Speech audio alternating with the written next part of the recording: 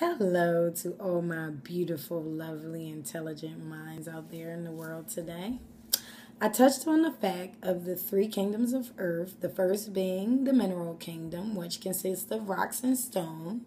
Then we have the vegetable kingdom, which consists of all plants, trees, vegetables, and fruits, and they are considered autotrophic, which means they are self-nourishing from inorganic resources such as the sun. And third is the animal kingdom, which we are in. And if you eat from your own kingdom, you're considered a scavenger. Humans are actually heterotrophic, meaning we need organic resources to get the necessary nourishment, energy, and nutrients, meaning like vegetables and fruits and beans and stuff. That optimizes our health, being healthy and living longer without ailments.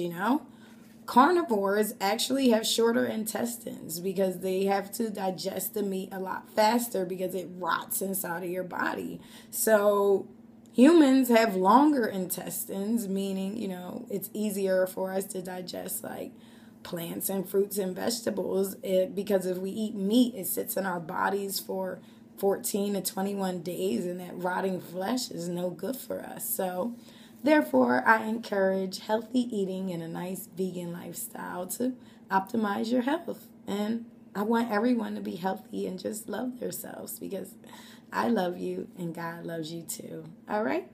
It was great talking to you.